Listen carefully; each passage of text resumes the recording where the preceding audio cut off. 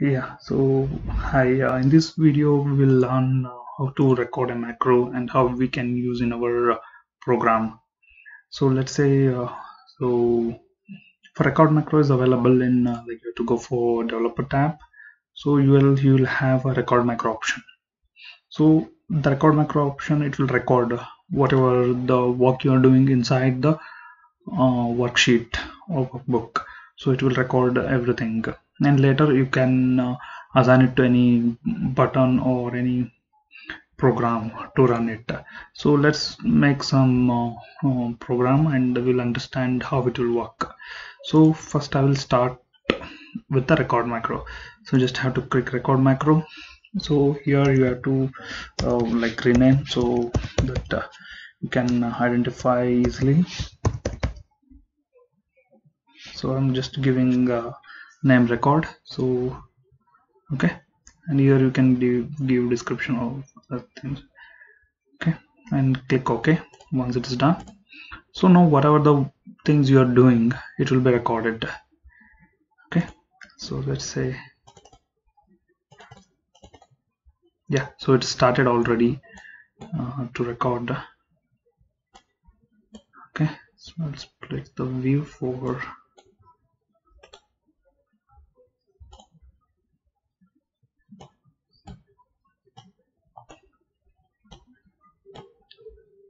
so it's already recording whatever the things I'm doing here, length and width of the work, everything it will record. Okay, so if I'm clicking, it will record everything here. Let's say, okay, so let's say we have set a number of rows. Just to start with, set a number of columns. Okay, so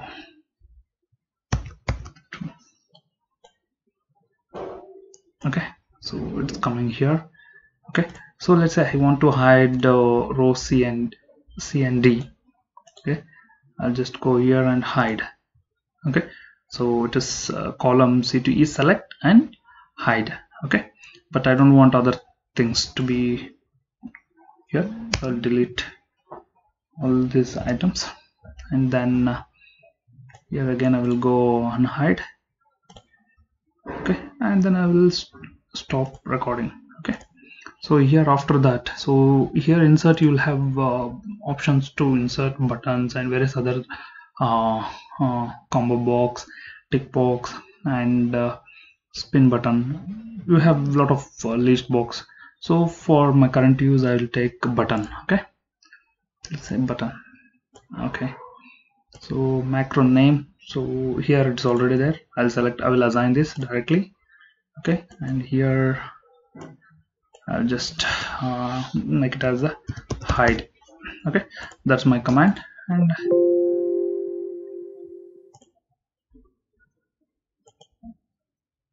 I'll stop this. Okay,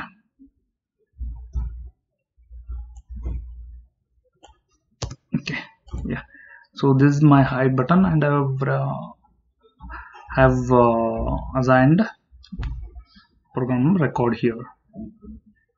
Okay, so yeah, column. Okay, this I will copy it. I will make it as another program, record unhide. Here I will paste this. False. Okay,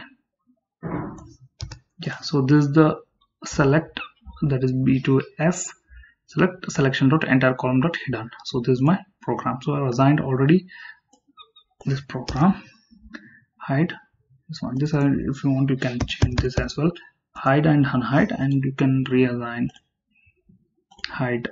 Okay, so once you click,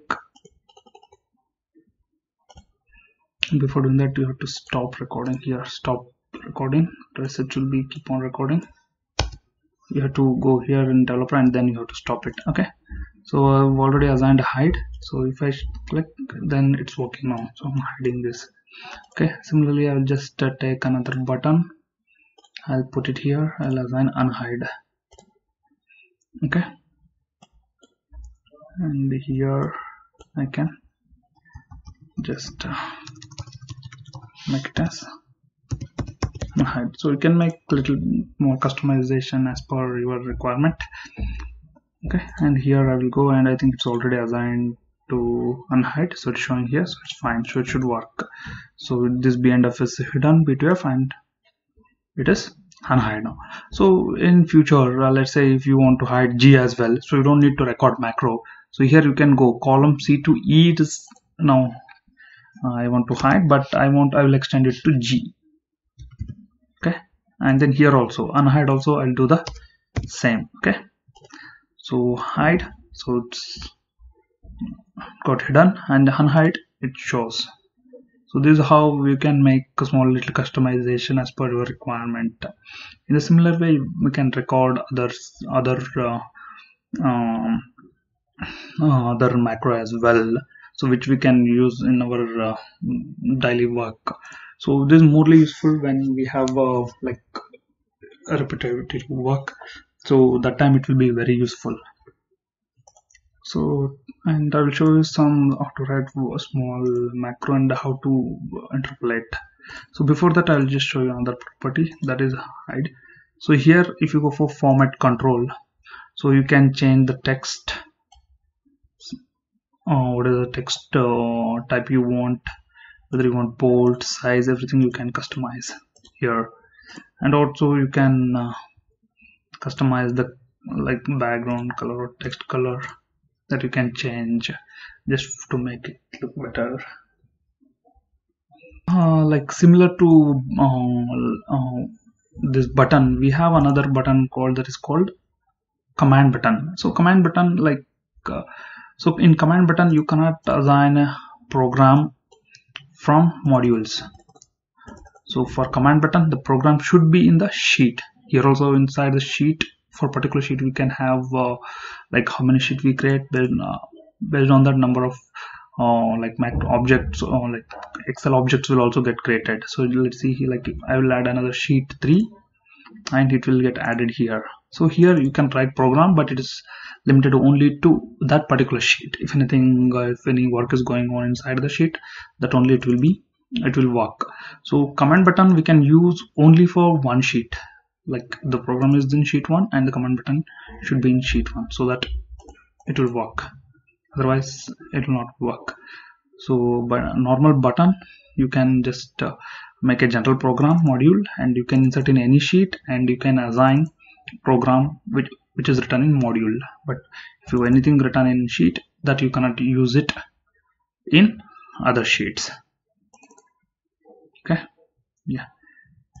So let's write a small macro sub, okay, xxx. Okay, this is a program. So for this I will show you today how to use for loop. Okay, okay, for I equals 1 to 100. Okay, for I is equal to 1 to 100. So cells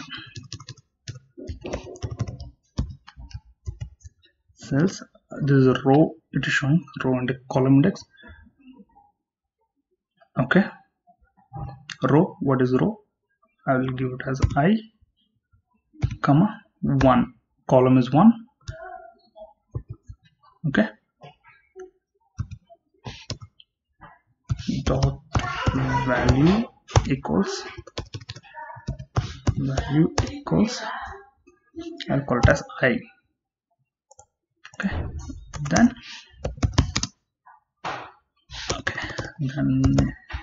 next I.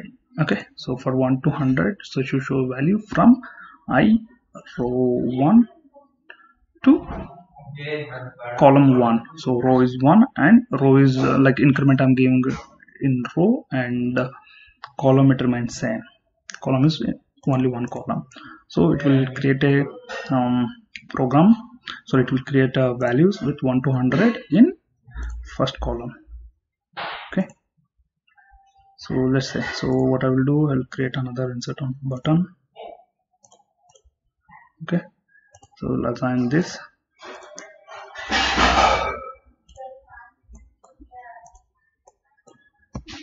One to 100. Okay, let's try this out. So I've already assigned assign macro. Okay, it's already assigned. Okay, see, it's 1 to 100, the value is created. Okay, this is a single for loop. Similarly, you can add another for j equals 1 to 100. Okay, 1 to 100. So this value increment, row column is also increment, it will get increased. Then next j. Okay, so let's see how. Okay, so actually first should be j, and so when you're debugging you will get to know what are the mistakes, so just correct it so you can see here and how this works. Okay, and yeah, I'll just clear this out.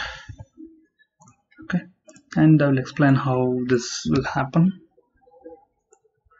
Okay, so let's debug. So you can use a fake button to debug. Okay, otherwise you can put a stop button, so then you can, when you press, it will stop here. Okay, then okay, so let's say this is the program now started. Debug, step in. So let's see, I is aligned with value of 1. So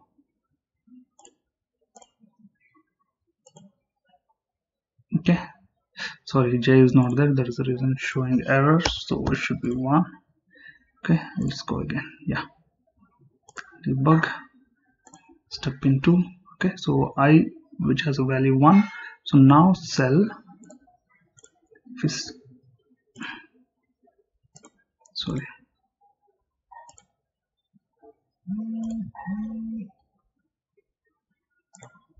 okay, cell 1 comma 1, so it should value with 1. Okay, so now it is going. So now in 1 comma 1, so row and column 1, the value assigned is 1. Okay, so let's say I will multiply this with 100. Okay, debug. For the next cell I will get 200. Step. Okay, yeah, so the next step I got 200. So since it stopped, yeah, so I'll remove this and I'll run. So it's updated with all the values. So here you can make whatever the values you want and you can run and you can check. Yeah, so it gives values based on that, and it's for loop is very simple and very easy to use, unlike C and other language. So the script is very easy to use and very easy to understand. So try this out, and just how you can do is just open the system and follow the instruction which I'm giving. I think it should be easy. In online you can find a lot of other material as well. Yeah, just try it out and share your feedback. Thank you.